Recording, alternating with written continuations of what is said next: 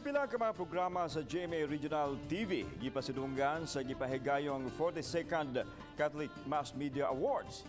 Ang report ni Nico Serino.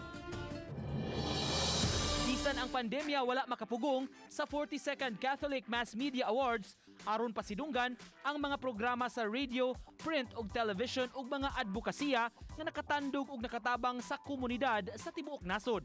This theme for our media award, and it is the theme to tell the stories, to pass on to children from parents and grandparents. Sa kategoryang Best News Program karong tuiga, nahatagan og special citation ang GMA Regional TV Weekend News samtang nakuha sa State of the Nation ang Best News Program.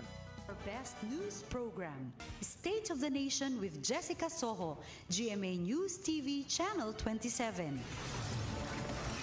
Samtang nominado ang GMA Regional TV Weekend News alang sa Best Station ID. Our last award is for the Best Station ID.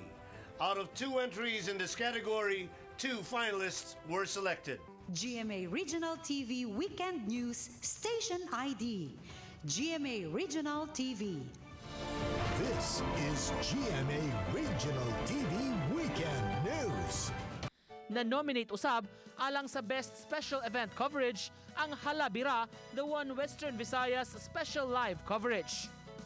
Nakuha sab sa Kapuso Barangayan on Wheels ang Best TV Ad Public Service. Asa po kayo sa patuloy na buong pusong pagseserbisyo ng GMA Regional TV. Samtang ang biyaheng Do 30 nahatagan sab og special citation alang sa Best News Magazine program. Na-nominate usab sa maong kategorya ang morning show nga GMA Regional TV Live sa Cebu ug ang At Home with GMA Regional TV sa GMA Regional TV Davao.